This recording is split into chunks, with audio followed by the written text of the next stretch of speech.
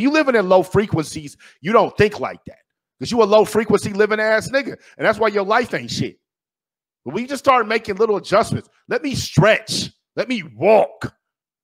Let me drink water all day. Just little shit. Nigga, you like, damn, nigga, shit feel better today. I don't even know why. I'm just more open, more clear. I don't know, nigga, because you unclose yourself a little bit.